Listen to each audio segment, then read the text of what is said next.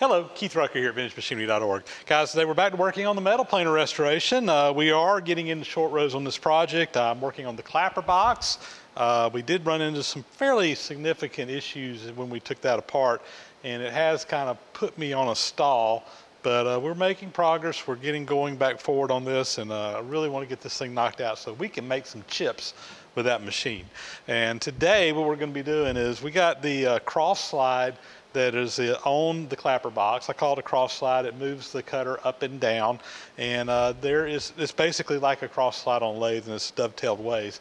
But we need to get this thing scraped in and ready to use. So I have got the top part of this over here on my bench, and we're going to start scraping it in. Going to start by scraping the bottom end flat over on the surface plate. Then we will scrape in one of the dovetails on the inside. The other side, there's a gib that goes in here, so we won't scrape that. We'll scrape the gib, and we actually have to make a new gib. And then we will use this as our master over on the part that it slides on and scrape that in to this. So let's get started. Start out by zooming you in here, and I have not blued this up over on the surface plate, so I really don't know what kind of shape it's in. We'll do that after we make our first roughing pass with the scraper. But I am encouraged because I can still see some of the original scraper marks in here. Now, there's definitely areas on this that are more worn than others. For example, these ends appear to be more worn than the centers. And we got a little bit of area in here. It looks like some moisture got in there. We had a little bit of slight pitting, nothing major. But by and large, I can still see the planer marks where this was made on the planer originally. And people have been asking, you know, did it come scraped from the factory? And in this case, on this machine, it looks like they just planed it and let her roll out the door. We're actually taking it a step further by scraping it. And but since this is a worn surface, theoretically, it will be best to go ahead and scrape it and get everything kind of trued back up on it. So to start with, what I'm going to do is I'm just going to come in here. This is how I typically start when I'm scraping. I'm just going to make a blind crosshatch pattern on here, put a pattern across the whole thing. We will then take it over to the surface plate, blue it up, and see where we are, and then kind of know where we have to go from there. The reason that I don't just put it over there on the table like right now is with this surface being as, you know, potentially very flat, I'd probably just get a smear. I want to break that pattern up, and that will actually help me be able to really see what's truly going on with the high spots. So let me fire up my Biax scraper over here. We're going to power scrape this, and we'll get going. So I've got my Biax power scraper here. I've got a blade in here with a fairly large radius on it. It's going to give me a fairly wide scrape mark. I've also got it set on a fairly long stroke. This is for roughing. As we get it dialed in, I'll go with a sharper or smaller radius on here, which will give me a smaller point that we're actually scraping, and I'll also go with a shorter stroke to kind of fine tune things. But right now, we're just roughing, so we'll do a crosshatch. And scraping, whether it be power scraping or hand scraping, you want to make individual lines and individual straight marks. So I'm trying not to overlap here too much.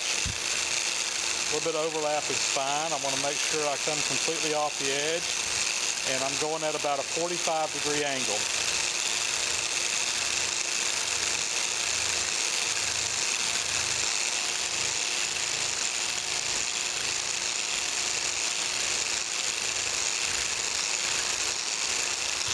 I'm going to come the other direction from 45 degrees and make my crosshatch. We're breaking up the lines that we made in the previous mark and kind of getting a checkerboard type pattern going on that surface.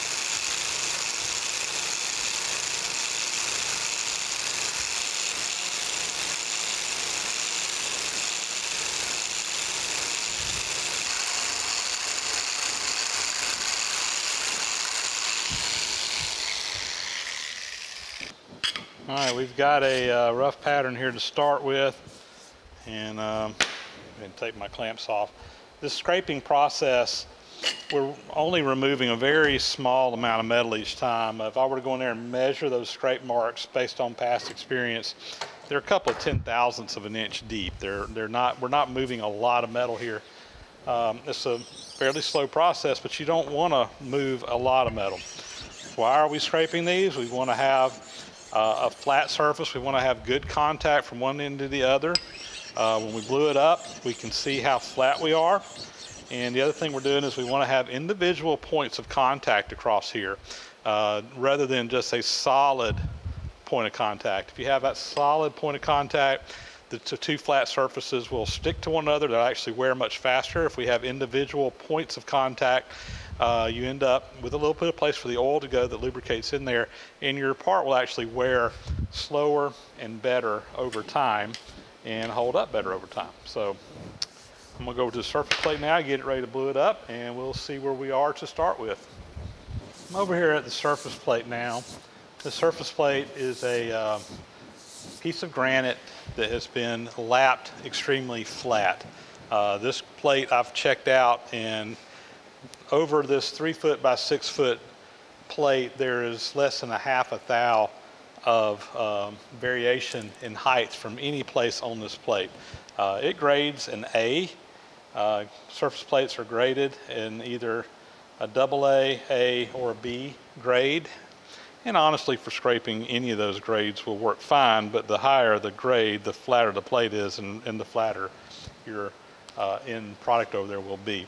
So what I'm doing now is I'm putting some dye on here. I'm just gonna then spread that out real thin. I like using this aqua wash, which is kind of an ink, and I actually mix it with a little bit of this blue canode to kind of thin it out just a little bit.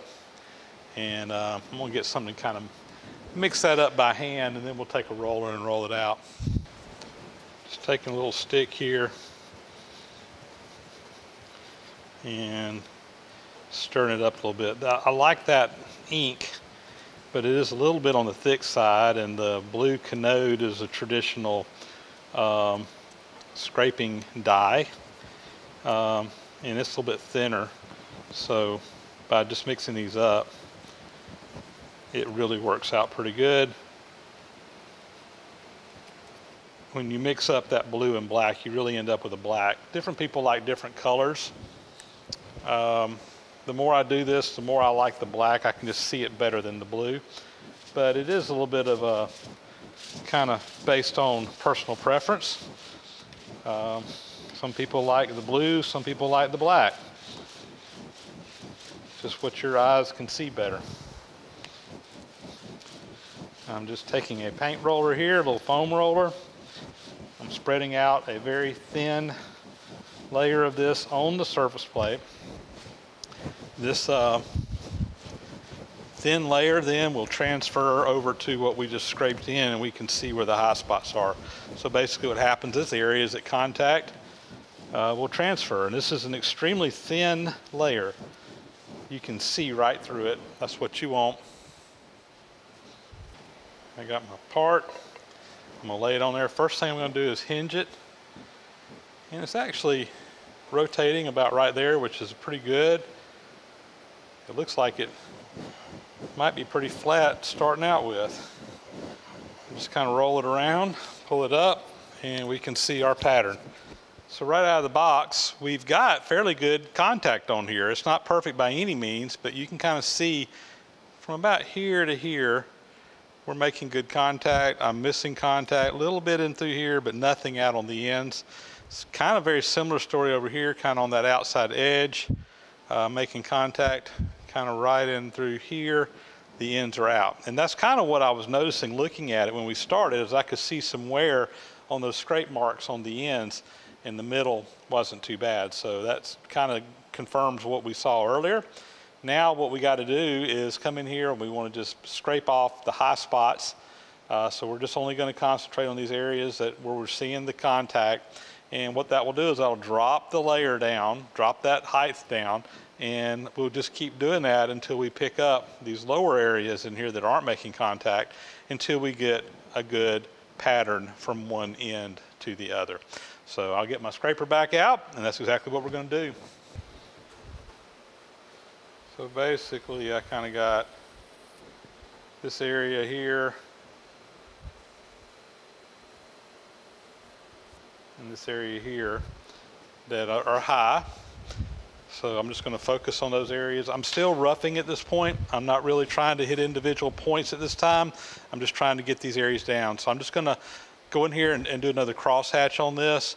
Once I get a little closer, I'll probably only go one pass at a time. I'm going to go 2 passes here because I know I got a little ways to go. So let's get it done.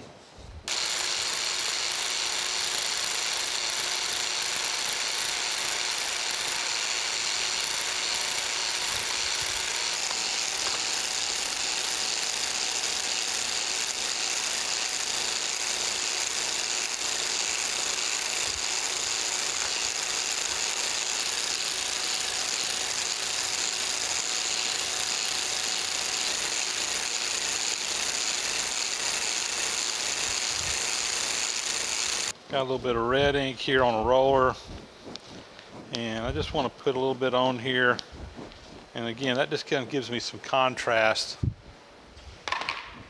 kind of takes that sheen off of it, and you can see that black show better on the red than you can on that silver. And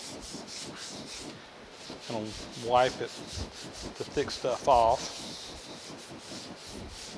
And like I said, that black will show up a lot better there.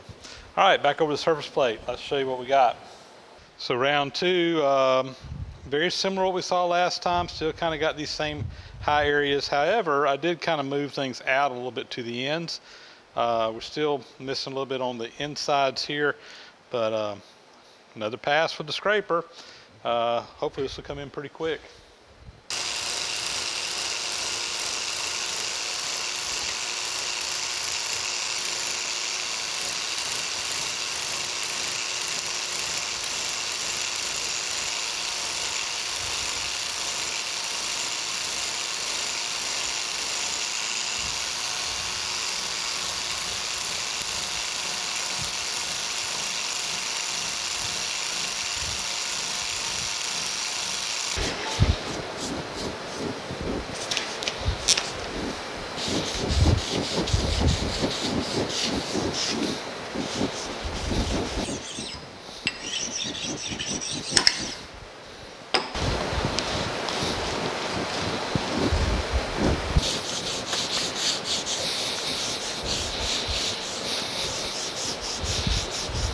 All right, I think you see the pattern here, guys. We're just going to keep on going until we get that good coverage from one end to the other. I'll bring you back in a little bit.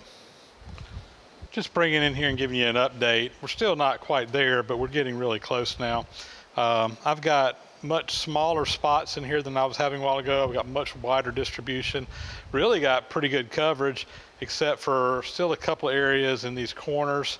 So I'm still kind of bringing down a few areas. What I've done on my scraper is I've shortened my stroke and I've gone to a much finer point. So instead of taking a real wide, broad stroke, I'm really now attacking more points in here, really trying to hit all these little black spots. You know, in the areas where I know I'm heavy, I'm still just kind of sweeping across, but when I get in these lighter areas, I'm just hitting individual points. And I'm going to take it on down some more. So continuing on here.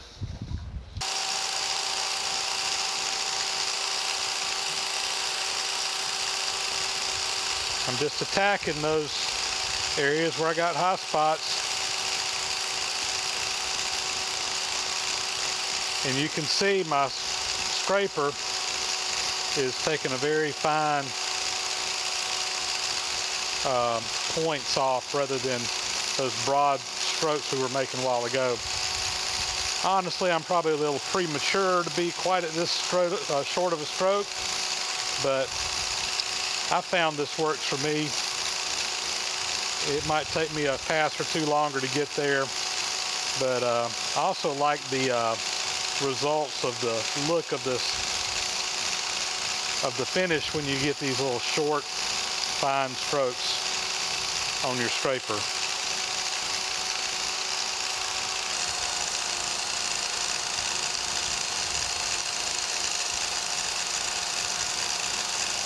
Well, there you go, guys. I think I'm going to call that good enough. I don't know, that's probably 30 points per inch on average. Yeah, maybe a little light right in here, maybe a little bit light on that back edge, but you know what, it's going to be good enough, and I'm happy with what we got there. So next up, we need to scrape this dovetail edge on the inside here. I'm going to get set up to do that, and we'll bring you in there and show you that process as well. And now we need to scrape this dovetail, and do that. I just got it clamped down to my bench to hold it. And we're going to be going up inside this here as well as we can. I'll have to get the hand scraper and scrape in the very back. You just can't get back there good with the power scraper, but we're going to start with the power scraper and see if we can't get her. Right now I'm just doing a rough and pass, putting a crosshatch on.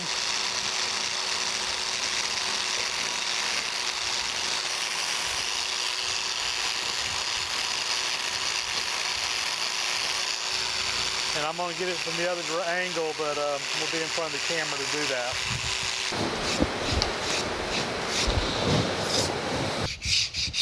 Deburr it. Now check this dovetail. I can't really get this over on the surface plate because obviously that inside corner won't fit in there. So we'll be using the straight edge. This is a very classic example of where you would use a straight edge. I've got the dovetail on this end, so we can basically take this and put it into dovetail down here to get a print. So before I did this, I went over and just checked this on the granite plate. Had already had that section blued up over there, so I've rubbed it on there, and it looks great. Didn't need to touch it up or anything. So we are ready to go, and we'll just come in here. We will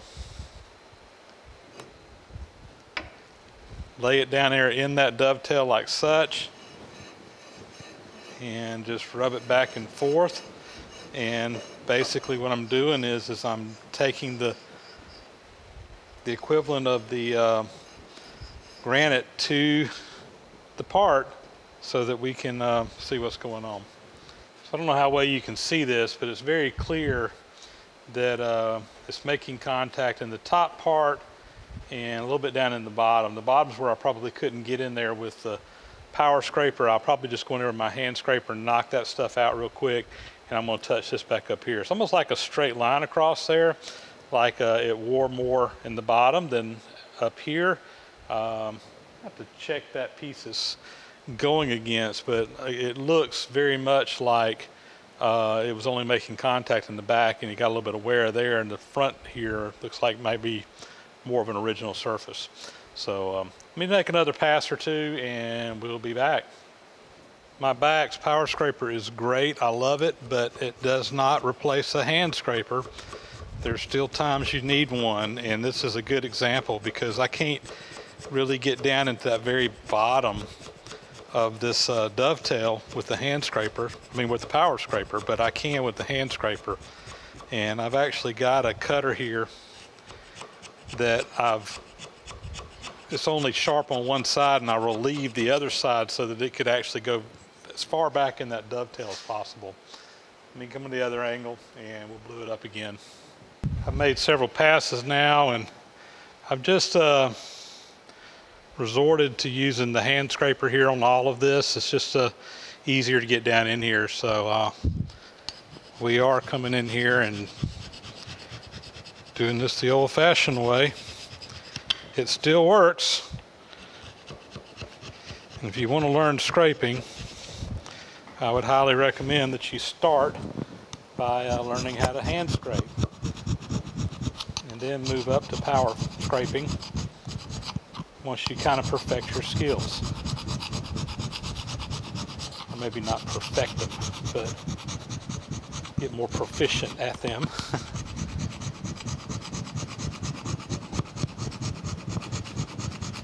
I honestly do mostly power scraping now, so it's a good practice here for me to pick up the hand scraper and do this by hand. And just like that, I think we got this thing spotted up looking good in that dovetail. And I think we've got this piece all scraped up. It's ready to move over to the second piece, and we will use this as the master to scrape that in. This is the bottom part, the cross slide here slides on, and just to kind of show you how this goes, fits over the dovetails like such, and it slides up and down. The clapper box actual mounts on this pivot point right here. That's where the tool cutter is, and you can adjust the height of the cutter by cranking a crank on this and sliding it up and down. It also has an automatic function where on each stroke it moves down or up a little bit depending on how you have things set. So again, we will use this as the master. This is basically my straight edge that I'll be using since we've already scraped it in. I will comment that ideally you would like for your master to be longer than the part that you're scraping. But in this case, I was able to take this to the surface plate and actually get the bottom in the same plane and also parallel to one another. So it's just easier to do it this way. If I had done this with a straight edge, I'd have come in here and got this side flat and this side flat, but I wouldn't have any guarantee that they weren't running, you know, that they were parallel to one another or that they were in the same plane. This way, I know that they are. So that's what we're going to be doing, and it'll be just fine. So I'm going to slide this off for right now. And just like before, we're going to start by just putting a rough scrape pattern on here, crisscross back and forth blindly, and go from there.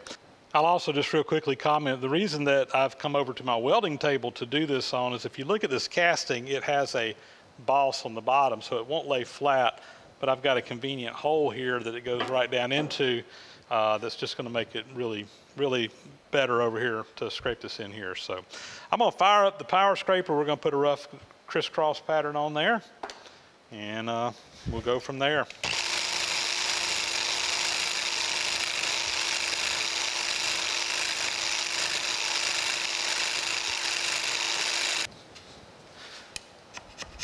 I'm just going to get back here in this very back corner with the hand scraper, because just like before, it's hard to get that power scraper up into that very back corner. I can get in there pretty good with this hand scraper.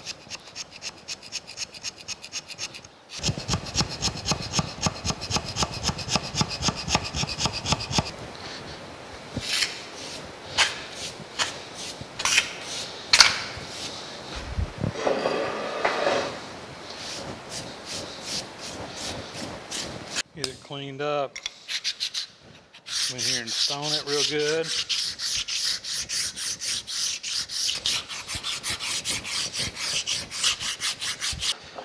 All right, we are transferring here. Should be good. And interesting. Okay, so we got pretty good contact from almost to the bottom, but we're missing a spot right here, and it's on both sides. Very similar. And what's interesting is that when this machine set up for years and years and years, this thing's set right there. And what we're seeing is where it was in contact, it pretty much has good contact over here. But the areas that were exposed to the weather and where we had some rusting and pitting, they're lower. So that makes a lot of sense. So I think what we're going to have to do is just come in here and plow out a good bit of this section where the other piece was sitting originally. And once we do that, hopefully we can get this thing to come in pretty quickly. So I'm not going to waste too much time showing you guys. You've seen the scraping process. I'll bring you back once we get this thing dialed in. Well, guys, a little problem here I need to work on, and I thought I'd show this because this is a, you know, when you take the Richard King scraping class, he's always telling you, you got to be a detective. You got to figure out what's going on. And as I was scraping this, I was having problems on this side over here, where it seems like as I continued scraping it, I was getting less and less contact, and something just wasn't adding up right. So I got to looking, and I'm going to take a piece of shim stock. This is 1/1000 thick shim stock, and I go across the top of this, and it will start to go in, but it doesn't go in very far. Now this should be clearance on the top. This is not a rubbing surface. All your rubbing surfaces are down here. And like I said, that shim stock won't go under it. Here, down here on the bottom, this is where we do want to have contact. Look at there.